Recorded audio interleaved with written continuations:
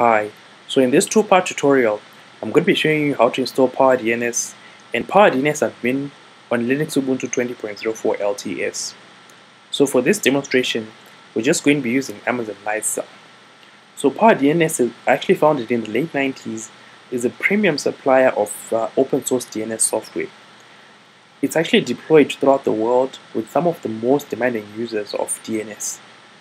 It's actually an authoritative server and recursor, and it's actually 100% open source. So when you purchase PowerDNS for your data center, or for a business organization, or if you're a web hosting company, you actually don't have to pay anything to actually use the software, unless if you then purchase premium support that is actually offered by the PowerDNS portal. So PowerDNS customers actually include leading telecoms service providers and large-scale integrators. Actually, Cloudflare also uses PowerDNS. So I'm actually going to be showing you how to quickly set up PowerDNS on a cloud-hosted instance on the Amazon Lightsail service. So the first thing that I need you to do is to sign into your Amazon account and deploy a Linux Ubuntu instance. So I've actually already logged into my Amazon account, and when you log in, click on the Create Instance button. Scroll down, click on OS Only, and choose the Ubuntu 20.04 instance type. Click on the $5 plan and set the name of the instance to PowerDNS Server. So once you've actually done that, click on the Create Instance button. So the instance is now deployed. So the next thing you need to do is to copy the IP address of the instance, open up Amazon Route 53, and click on the hosted zone shortcut link. So a list of hosted zones for your registered domain names will be displayed. So click on any one of your hosted zones that you want to use for this project and click on Create Record. So I'm just going to set the record name to PowerDNS Server, which is actually the same as the host name that I'm actually going to set on the server. And then on the value field, paste in the public IP address for the Linux Ubuntu instance and then click on Apply. So as you can see, we've created an A record that points to the public IP address of the Linux Ubuntu instance. So go back to the instance and click on the instance name.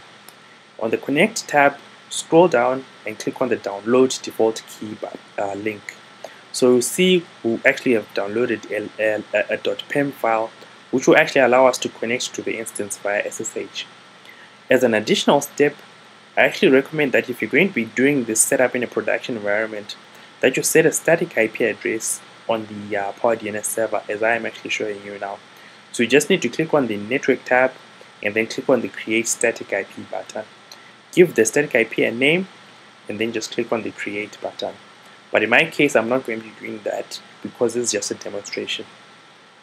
So I'm going to go to my Downloads directory and I'm going to rename the keypair file. I'm just going to name it PowerDNS, let me just call it PowerDNS key. Okay, so after that, I'm just going to open up my terminal application and change my working directory to the Downloads directory.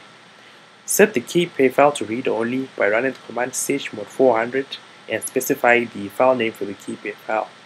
And then to connect to the instance via SSH, run the command sshi, append the file name for the keypair file at the username of the instance, which is Ubuntu, copy the public IP address for the instance, and then paste that into the command that we've actually written up.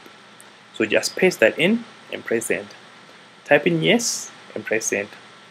So we've now successfully connected to the instance via SSH. So let me just clear my screen, and I'm going to change the root user account by running the command sudo su. And the next thing that I'm going to do is to set a host name for the instance. So type hostname ctl, set hostname, and then I'm just going to call this host PowerDNS server. So just press enter, and the next thing you need to do is you need to edit the etc hosts configuration file. So just run the command nano etc hosts, and then in this host file, I'm just going to type in 127.0.0.1, which is actually the loopback address or the local host address for the server. And then I'm going to attach that to PowerDNS server reallysoftwebservices.com, which is my domain name, and then I'm just going to say PowerDNS server at the end there. So press Ctrl O, press enter, and then press Ctrl X to exit out of that file. So the next thing we're going to do is to actually reboot the instance. So we're now going to actually do the installation. So we're going to install MariaDB, and we're going to install PowerDNS system dependencies, as well as the actual PowerDNS software. So reconnect to the instance via SSH, and let me just clear my screen. So there's a document that I've actually written up that can actually guide you through this installation. But before that, the first thing that we actually need to do is we need to install updates. So just run the command apt update, and that will then go through to then download some updates for essential system packages. You need to make sure you do this first before you start the installation procedure. So the first thing that we're going to do is to install curl, vim, and git. So just paste in that command and press enter. And then the next thing we're just going to install some software properties, which is just a common package that you usually need when you're deploying a software such as PowerDNS. So just paste that into the terminal and press enter. Okay, so it's now doing the installation, and I'm just going to copy the next command, which actually installs the MariaDB database engine. So we're now installing MariaDB. So just copy and paste that command, type in Y and press enter. So I'm just going to start the service. Usually after you install MariaDB, it should actually start, but I'm just going to run that start command just to make sure that it's actually running. So I'm just waiting for the MariaDB to install, of which is actually now done. So paste in that command to start MariaDB, and then I'm going to also set it to start up its system boot up. So just run the command systemctl enable MariaDB. Okay. So the next thing that we're going to do is we're going to go through the MySQL secure installation. I recommend that you do this so that you can secure your MariaDB installation. So you just need to do this so that you can actually remove anonymous users, disallow remote login, and stuff like that. So once you actually complete that setup, you now need to create a database. So run the command MySQL uroot, and run the command create database PDNS. So that's the name of the database that we're going to be creating, and you need to create a user as well as a password for this database. So copy and paste that command and press enter. So we're just going to flush privileges and then exit out of the MariaDB shell.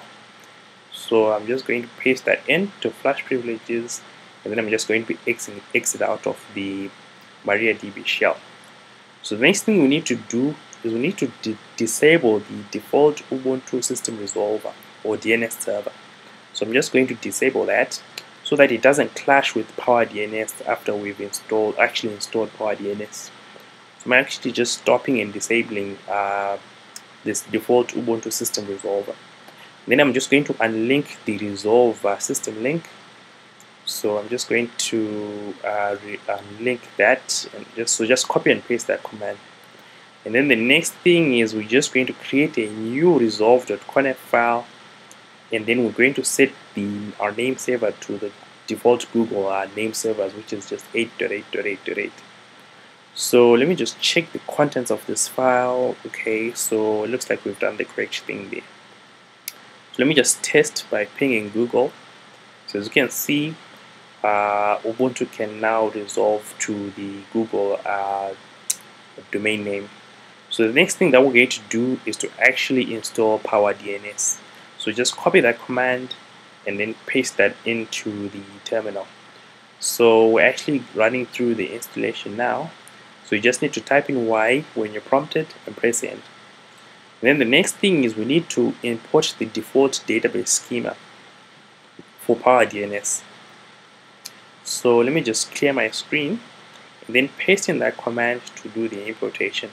I think I've got an error on the command there, so let me just make a correction on the command and then let's run that. Okay, so it's asking for a password, so let me just type in the password that I specified for this DB, and there you have it. So we've imported the database schema for PowerDNS. And then the next thing that we're going to do is we're going to create a gmysql.conf file. So in this configuration file, we're going to put in some configuration that then lets PowerDNS know how to connect to the MariaDB database. So I'm just creating this file. So just copy the configuration that I've actually included in the video description and then paste that into this file. So after you've actually done that, press Ctrl O, press Enter, and then press Ctrl X. You do also have to make sure that you also specify your database username and your database password. So the next thing is we're just going to change the file permissions on the configuration file that we've actually just created. And we're setting the owner and then I'm now setting the file permissions actually. So the next thing that we're going to do is to stop the PDNS service, and then there is this command that PowerDNS actually requires that we run.